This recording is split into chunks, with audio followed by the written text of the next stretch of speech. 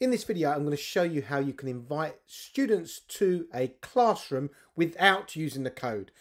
In a previous video, which you can see if you click in the corner of the screen now, in that video, it shows you how students can actually get into your classroom via the class code. But in this video, I'm going to show you how you can do that, how you can automatically invite the students, and all they've got to do is press join.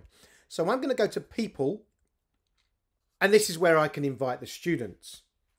So what I can do is click on the plus here and then type the student's name. So I'm going to invite Han Solo. It's one of my students, and then invite. So now you can see here that Han Solo has been invited.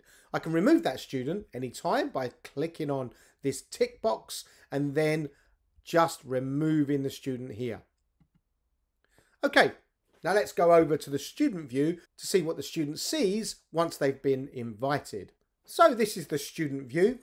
This is a class that this student is already in, and this is the class that I've just invited them to. So I can click join, and now that student is part of that class. If I go back to the teacher view, you can see the student is now part of that classroom. So that's how you as a teacher can invite students without giving them the code. Thanks for watching.